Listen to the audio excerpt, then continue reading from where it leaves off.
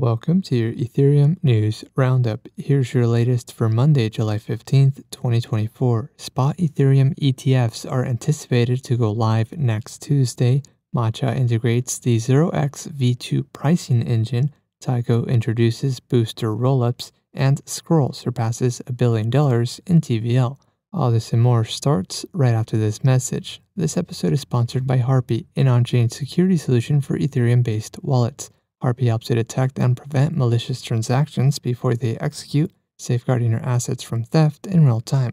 Secure your wallet for free at harpy.io/ETH daily. Bloomberg analyst Eric Bolchanis now anticipates that trading for spot Ethereum ETFs will commence by Tuesday, July 23rd.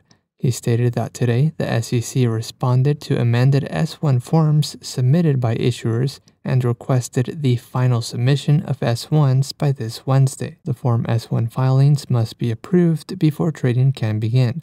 On May 23rd of this year, the SEC gave the green light to 19B4 filings for 8 spot ETH ETF applications. The price of ETH is up over 7% in the last 24 hours, moving from $3,200 to $3,450. Matcha launched the latest iteration of its DEX aggregator, featuring a new pricing engine built on 0x Protocol v2.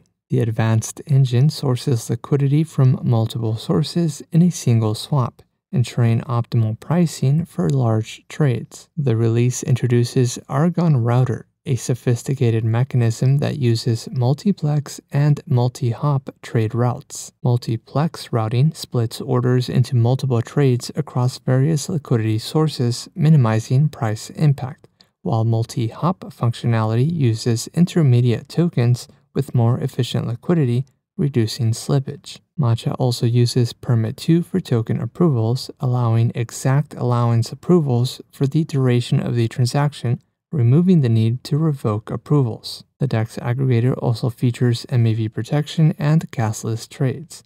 Matcha claims to offer access to 97% of the liquidity on Ethereum, Base, Arbitrum, and Optimism. Tyco introduced Gwyneth, a synchronously composable based rollup that extends Ethereum Layer 1. Coined as a booster rollup, Gwyneth leverages native sequencing for seamless access to rollups and Layer 1 state. It also supports pre-confirmations, allowing Layer 1 validators to commit to Layer 2 states, enhancing user experience with fast transaction confirmations. Gwyneth addresses Layer 2 fragmentation by enabling applications and smart contracts to operate across multiple rollups without the need for complex bridging solutions. Initially, Gwyneth will be secured by Tyco's Ryko multi-prover and will support ZK VMs for real-time proving. Gwyneth is still in a development phase. And lastly, Scroll, an EVM equivalent ZK rollup, has surpassed $1 billion in total value locked, marking a more than 20% increase in its TVL over the past 24 hours, according to data from L2B. The achievement places Scroll among the top 10 rollups by TVL, overtaking Starknet. The surge comes amid a market rally and the anticipation of an upcoming token launch for the rollup. Scroll's ZK EVM first went live on mainnet in October of 2023. In other news, MakerDAO Governance approves a decrease in the DAI savings rate to 7%, and MetaMask releases auto-detection for tokens. This has been a roundup of today's top news stories in Ethereum. You can support this podcast by subscribing and following us on X at ETH Daily. Also subscribe to our newsletter at ethdaily.io. Thanks for listening. We'll see you tomorrow.